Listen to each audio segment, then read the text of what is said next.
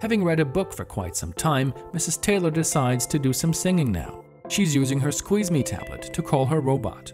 By squeezing the flexible casing, the robot is commanded to approach her. Depending on the force she applies, which is animated via the mask on the robot view, the robot approaches with more or less urgency. The ceiling camera-based tracking system always knows Mrs. Taylor's location in the room, so that the robot may stop near her at a socially appropriate distance and angle according to her preferences.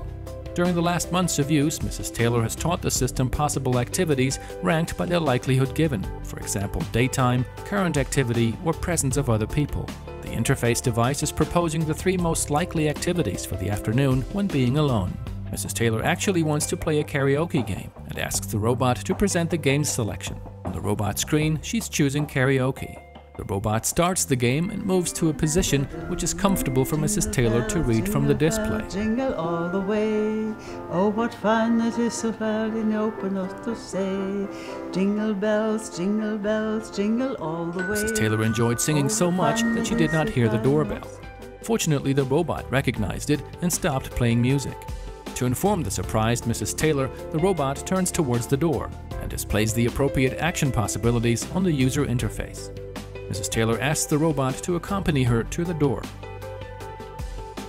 As the robot can use the ceiling camera tracking system to retrieve Mrs. Taylor's location, it can always stay next to her at a preferred distance while walking to the door.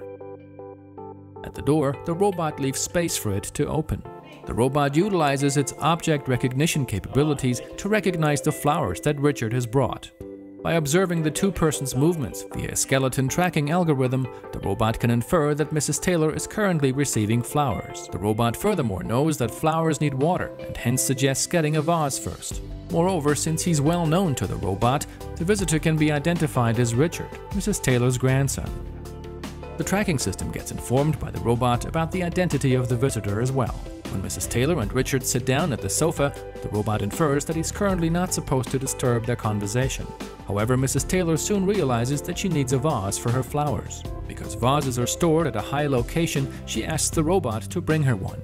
The robot moves to the cupboard, unfolds its arms, and brings its camera system to the rear position to look for vases on top of the cupboard.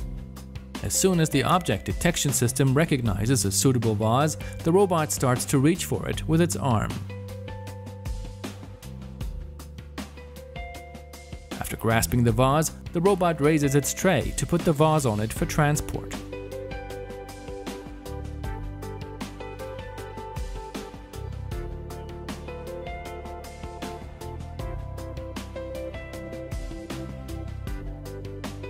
On arrival at Mrs. Taylor's side of the sofa, the robot lowers its tray to make it easier to reach.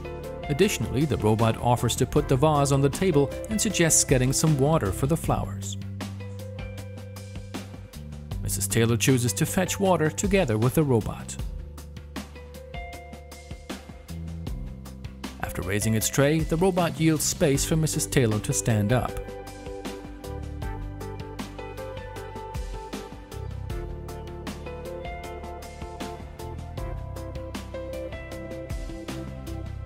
Then the robot moves next to Mrs. Taylor toward the kitchen. On arrival in the kitchen, the robot moves to a location which is close to Mrs. Taylor and the working area, making it easy for her to pour water into the vase. Both return to the sofa. When Mrs. Taylor sits down, the robot lowers its tray and presents the vase. The robot also offers to put the vase on the table, but Mrs. Taylor chooses to take it directly.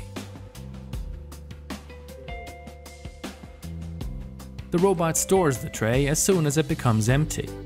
The occupancy status of the tray can be measured by integrated proximity sensors.